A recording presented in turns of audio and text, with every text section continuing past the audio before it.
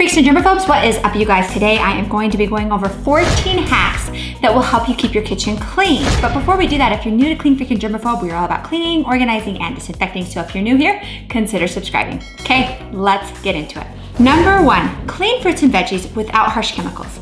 Scrub fresh produce with a mixture of baking soda and water to remove grit, grime, and also pesticides. Number 2, give the coffee grinder a clean new look. Coffee grinders don't exactly get dirty, but grounds often clump up inside the grounding well. To remove stuck-on grinds, toss a few chunks of stale bread into the small appliance. Pulse and then dump the crumbs. The coffee will stick to the bread. Number 3, clean cast iron without causing rust. Scrubbing cast iron pans with soapy water is a no-no. It strips away the magic of the pan.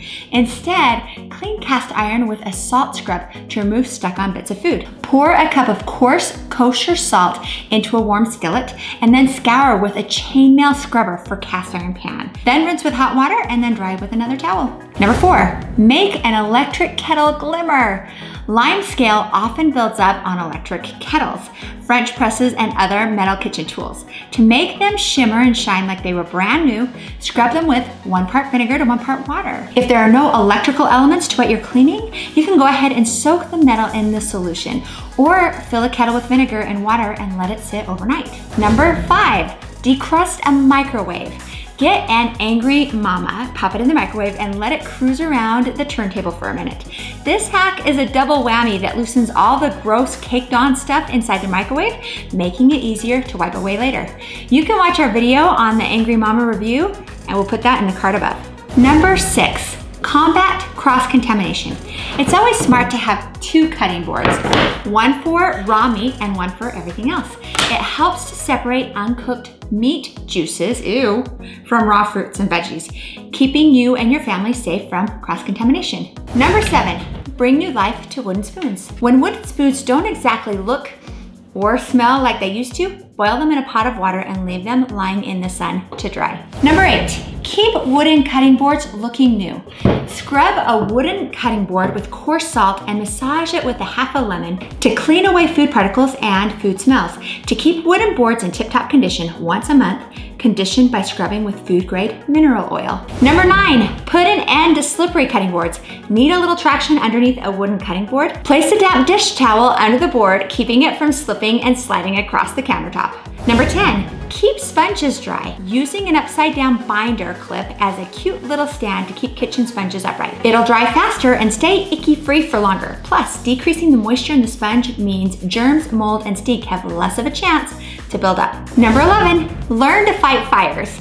If your fire extinguisher isn't within reach in your kitchen where it should be, before stopping, dropping, and rolling, sprinkle baking soda onto a small grease or electrical fire to extinguish the flames. When heated, baking soda releases carbon dioxide, which helps stifle the fire. It's always a good idea to have a kitchen fire extinguisher on hand in the kitchen in case of a kitchen fire. Number 12, keep knives sharp.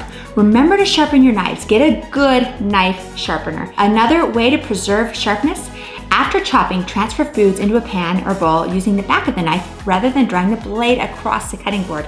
And remember kids, sharper knives are safer than dull knives. Sometimes though, it's just time to get new knives. Number 13, remove icky cooking smells from your hands.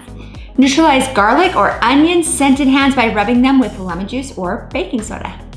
Number 14, keep recipes clean. This means your phone clean. We are all cooking using our phone these days, and if you want to keep them safe and out of the way, but handy so you can check the recipe often, we found that this flexible phone holder is perfect to keeping your cell phone clean and tidy. So that sums up our 14 kitchen hacks. I hope that you found them helpful. What is your favorite hack? Put that in the comment section below. Again, if you're new to Clean Freak and Germaphobe, don't forget to subscribe, like, and share this video. And up next is our video about our bathroom cleaning hacks. We'll put that at the end of this video. Click on that and we will see you over there.